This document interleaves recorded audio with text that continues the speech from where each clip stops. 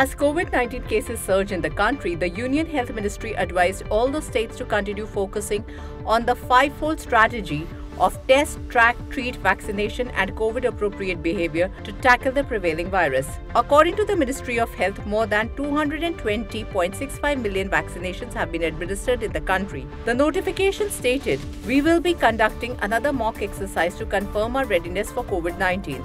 The mock exercise will be conducted in all states, union territories shortly.